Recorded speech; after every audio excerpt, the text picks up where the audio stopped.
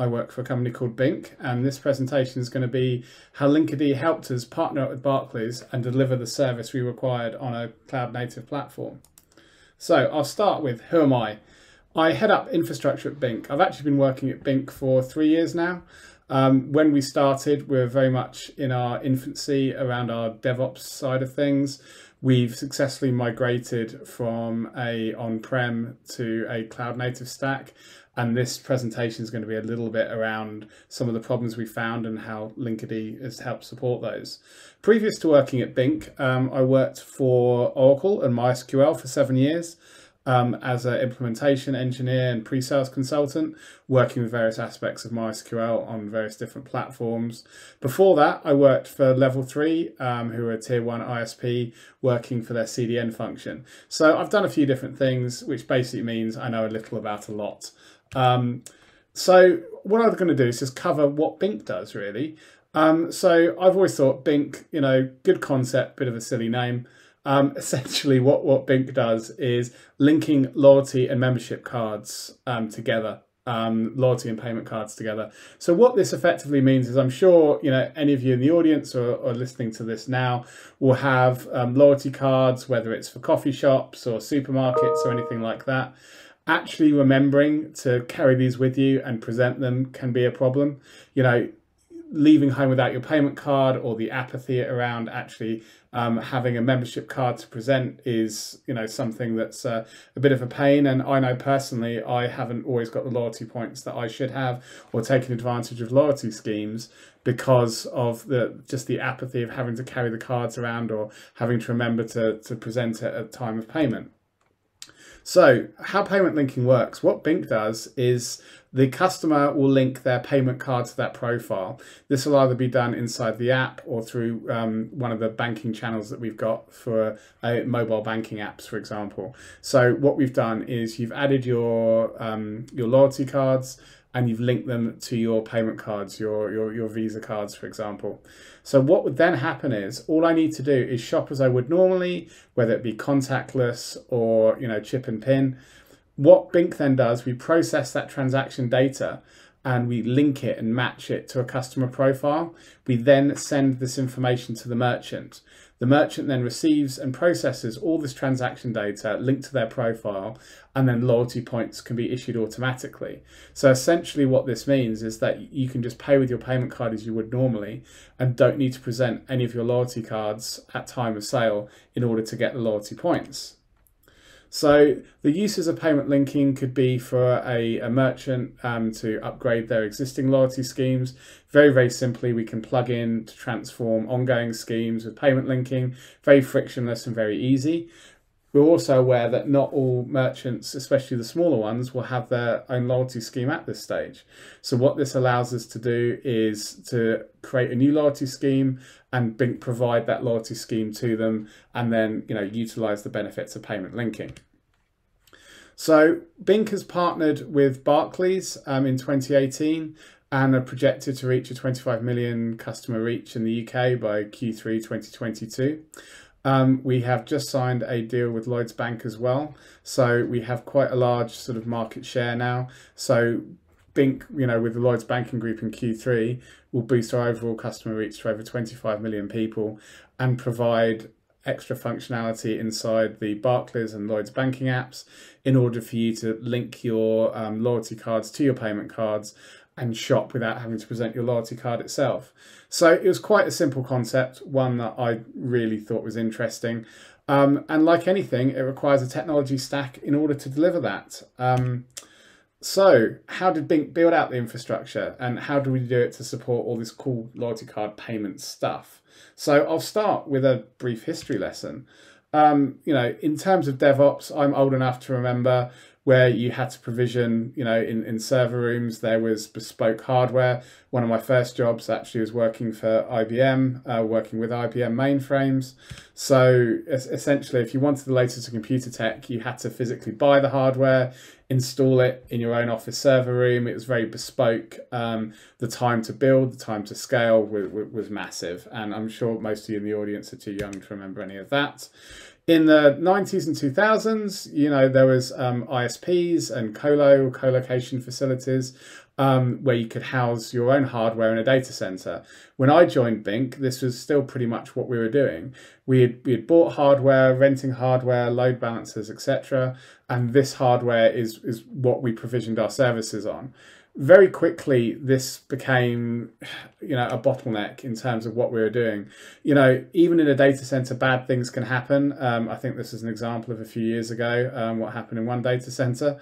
So you have to provision for failover, for resilience, and all this kind of stuff to actually do it yourself. Now, we weren't at the point of wanting to do this. We were a fintech startup. We didn't particularly want to have to re-architect application stacks from the ground up, which is obviously what you used to have to do. Very soon, the complexity, how long it would take to grow, we were talking weeks if you wanted an additional server to be added, things like that. We started to look at the cloud. And honestly, to be totally transparent, we chose Azure as our cloud provider because at the time they were prepared to chuck lots of free credits our way, allow us time and support to get on a cloud stack and to migrate our applications over with zero cost. There's lots of arguments, which cloud provider is best, and I think there's definite arguments in terms of Amazon versus Azure versus G-Cloud, but for us, it's definitely been a learning journey. I think Azure definitely had some catching up to do in terms of their Kubernetes implementation. We actually ended up rolling our own, and this is where we implemented Linkerd. We are currently looking at AKS and migrating onto it. Now the actual sort of Kubernetes as a service we feel has caught up with what we want to do. But long and short of it, we've ended up with Azure. So what we found very soon is the cloud isn't perfect. And here at Bink, we rapidly discovered this. Again, one of the benefits of deploying on bare metal, you have, whilst you have to deploy everything, you do have access to everything. If there's slow network issues, you generally own the network hardware. If there's issues with the OS, you're the one that installed it. So you do have a good view of everything that's going on. One of the issues we found quite quickly, were transient network failures. Applications would show gateway timeouts. We were seeing DNS timeouts. Essentially, our application stack hadn't actually been built with any kind of resilience in mind. The DevOps team were under a fair bit of pressure to how we were going to address this. At the time, we were rapidly growing. It was new features all the time. So the thought of having to actually go back to our go back to our application stack and add retries, add resilience on a service mesh and actually code that in weren't really plausible. We even got to one point where we considered actually moving to another cloud provider or even moving back to bare metal colo, just so we felt we had more control over what's going on. This isn't a particular criticism at Azure. We've seen this across various different cloud platforms going forward, but in essence, we weren't able to get the uptimes and the reliability. We had applications hanging, for example, things like that. As we're working with banks, it became very quickly that we had the requirement to talk TLS across everything, even internally. So every microservice, every application had to be encrypted point to point. So in order to do this, we looked at configuring Unicorn, but that was looking like it's going to be quite difficult to do. And having all of our applications being able to talk that was quite difficult. So in essence, we were really struggling to deliver the service reliably. And as I said, questions were asked over whether we needed a platform redesign or the suitability of the cloud hosting platform. So either way, we had problems that we needed to address. So one of the things that we tried to do is look at various different products that are out there. And Linkerd was one of them. Our senior DevOps engineer who looked into Linkerd as well as some other alternatives as well, had a look through, and very quickly, I remember him coming to me almost within a week and saying how quickly he was able to implement this and how the problems literally went away. So by introducing a service mesh, we could implement the application retry logic, and we saw immediate positive effects around this. We found it really easy to install with the automatic proxy injection. It mitigated any complex setup. We were able to implement MTLS, which was implemented through Linkerd, which immediately, because Linkerd was the service mesh, any application that was talking to any other application automatically was TLS encrypted, which again was fantastic for what we needed. One of the other things as we were maturing and I came in, we really didn't have any SLO metrics or decent dashboards or alerting. And it was quite obvious to us that we needed to do something. And because Linkerd sits as a service mesh, it gave us the perfect place to be able to develop our own internal SLOs, have some dashboarding, and because of the Prometheus integration, we were able to set up really good alerting through issues that Linkerd would raise. As fairly recently, we've actually invested in a subscription to Buoyant Cloud, which gives us a really nice dashboarding feature and the ability to go further, looking at the metrics, looking what's going on, and being able to share dashboards and have good insights into everything that's going on. So for us, it was really fantastic and really was a quick win to what was going on. Everyone loves a live demo. So what I'm going to do is, instead of just talking about what Linkerd has done, I want to give you a live run-through example of how implementing Linkerd really is quite quick and easy, and how if you have an application which is suffering failures or transient network failures or anything else, how quickly it is to do. I always swore I'd never do a live demo, but we'll have a go. So this will be up next. The live demo part.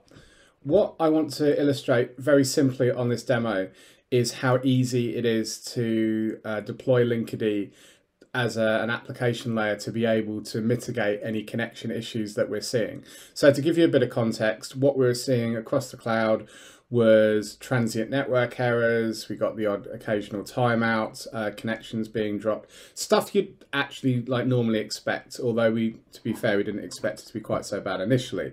As stated before, we could have implemented something on the application side.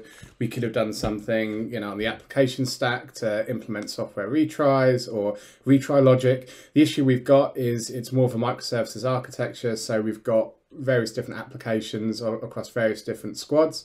So I'd have to implement it in different ways. There was also time constraints around this as well. So what I'm going to illustrate on this demo is it's a really simple demo that one of my DevOps engineers put together.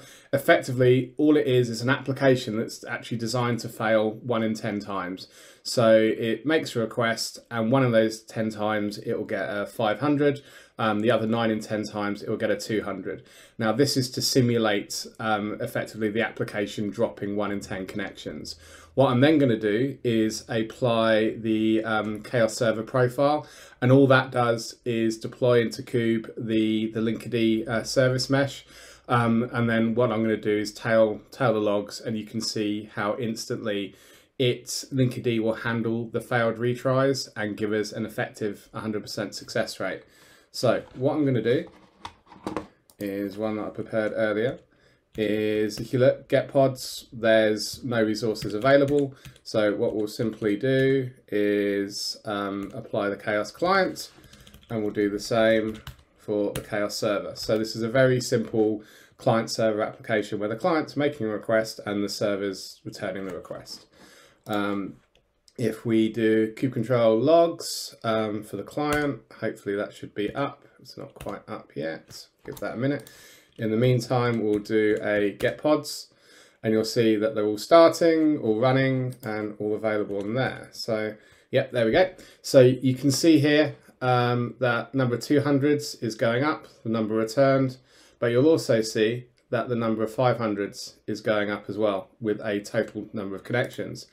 So if we do a watch on Linkerd visroutes, you'll see as this comes up, we've got an effective success of 89% and an actual success of 89%. So as you can see, pretty much 1 in 10 transactions are failing. And this is pretty much from what we're seeing in production. So you can see 1 in 10 failing. So by simply applying the chaos server profile, what that then gives us is Linkerd managing those connections. So if we enable that, you'll see straight away instantly the number of 500s is now pegged at 976.